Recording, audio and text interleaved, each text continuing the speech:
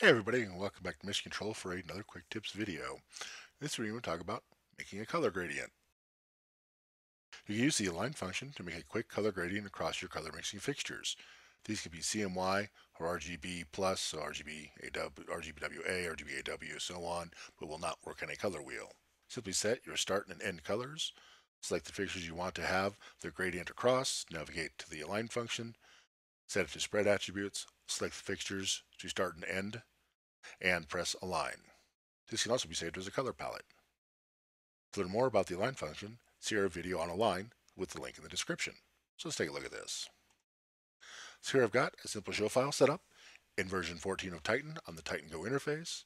So we'll select our first fixture and our last fixture, and we're going to locate them and use this position palette. I'm going to select our first one, and we'll set it to red with our color palette. And we'll select our last one and we'll set it to cyan. You don't have to use color palettes to do this. I'm just using it for here.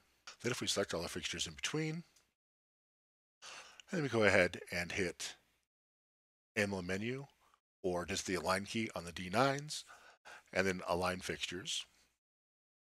Then we can set our options here. We'll set it to spread attributes.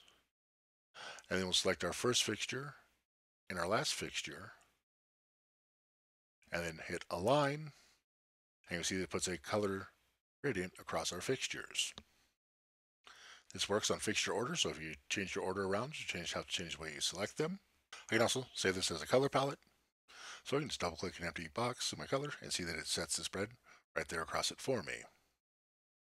So that has been making a color gradient in version 14 of Titan with the align function.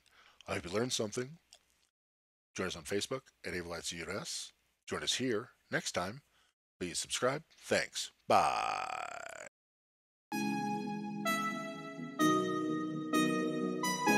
Wheel stop. Roger, wheel stop, Discovery. Welcome back.